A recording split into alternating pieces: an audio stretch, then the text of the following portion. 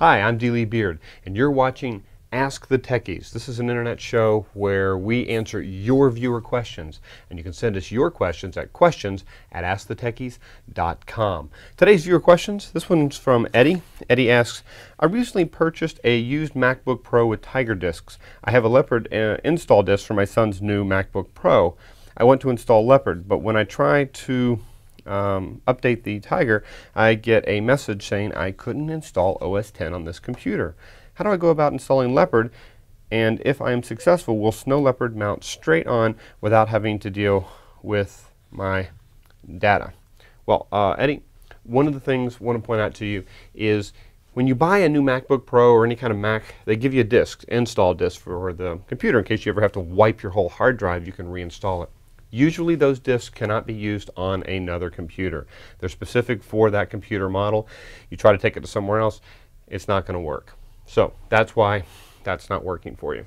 If you buy an upgrade from Apple, you can use those disks on any computer because they don't know which computer that you're actually going to install it on. So you should be fine using ones that you buy directly from Apple. So don't lose those, because if you do lose those and you try to use your son's because yours got scratched or damaged, the ones that were meant for his MacBook Pro, that's not going to work. You'll have to get another copy of the software. Okay, so hopefully that'll answer your question, and you shouldn't have to do a complete erase. You should be able to install Leopard right over top of Tiger just fine. However, it's always a good idea to back up your data beforehand, just in case.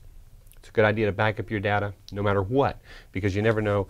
Well, what I heard once was, it's not a matter of when your hard drive fails, it's a matter of when. It's not a matter of if, it's a matter of when your hard drive fails. So always make sure you back up your data. External hard drive, they're really cheap. At dealmac.com you can find some really great deals to try to find things. I don't actually, get any compensation from DealMac, but I'll point this out to you real quick. Let me go to this and go. Here's DealMac, and you can subscribe to them.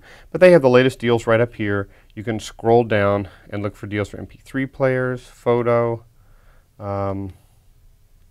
phones and handhelds, displays, storage. Here we go. Here's an 80 gigabyte for $220. It's actually kind of expensive. Here's an Otherworld Computing, which is a brand I actually recommend. And they have some prices here for depending on which ones you want. A 2 terabyte for $279.99. That's a lot of storage. If you do a lot of video editing, that would be the way to go. But it's good to try to back up. They have a lot of deals here, and they change constantly depending on what you're wanting to get. Here's a half a terabyte for $109, so it depends on what you want. I saw one for like $80, but beware of some brands. I have heard that Western Digital is not quite as good a brand. I've heard a lot of people have fail rates issues, and if that's your backup and your other one failed, that can really make you very sad. It's not really a good idea to go too cheapo on that. So you might want to read some reviews of different brands on that. Okay? So hopefully that answers your question. Next question.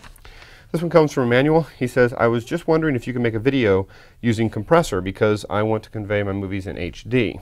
Okay? Well, let me show you how to use Compressor. I may not have covered this in my Final Cut Pro series that I did. Let me hide that.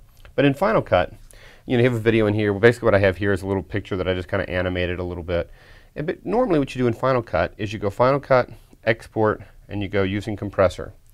Now in the new version, by the way, the one that just came out in September 2009, this is October 2009, by the way. In the new version, you actually go to Send To, and it shows up over here for Compressor. Just want to make sure, because when you install the new version, it may be a little confusing on where to find it, but it works pretty much the same way. So you go Export using Compressor, and then it's going to send your video to Compressor. So your video is right up here. And then what you need to do is then just choose what you want to do. Now up here are your settings. Now what I usually do is move this, because I don't usually export more than one video at a time. Didn't mean to do that. If I can get to the corner and pull that up. Hit that. There we go. I'm just going to resize this. I usually pull this way up, and I pull this one down here so I can see the settings better. And in here you find your different settings. And so you have your Apple devices, you have DVD. The new version actually has HD DVD, which is something I don't believe this version does have. No, it actually does have some HD DVD. The new compressor does support Blu-ray DVD, by the way. Close out a DVD. For what I typically do for high def, and you could use the high def DVD, but what I actually do is the Apple TV version, which is a high definition version. It's a 1280 by 720, and when you subscribe to my show, the high def version, then you can get it in the 720, and it looks pretty darn good on a LCD TV, say in your living room, if you hook up your iPod or Apple TV to your TV. And so that's the way I do it for high definition. I don't feel like most people need the 1080 pixels. It's just not needed to have that much detail. Not for my show anyway, but if your stuff does, you can go in and adjust the settings and export something even larger.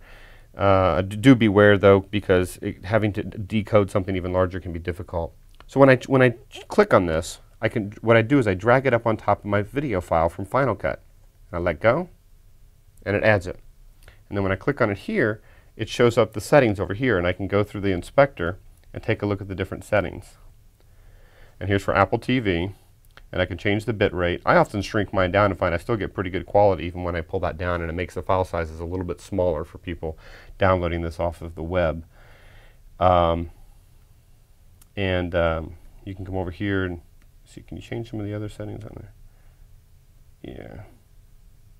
So yeah, there's not much you can do on that setting. However, you can actually go directly to the H.264 setting. I'm going to close the Apple devices, and you will find Formats, QuickTime, H.264. Then you can drag that up there, and you can send different formats, and that's what I do, is I actually export at the same time, both formats.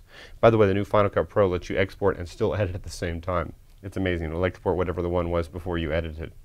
But I click on the H.264, and over here I'll find settings to where I can adjust how big I want it to be. Now in this case, the frame size is going to be 100% of the source, but I can choose to be a certain size. If I want it to be 1920 by 1080, I can make it that way. So it will be really large.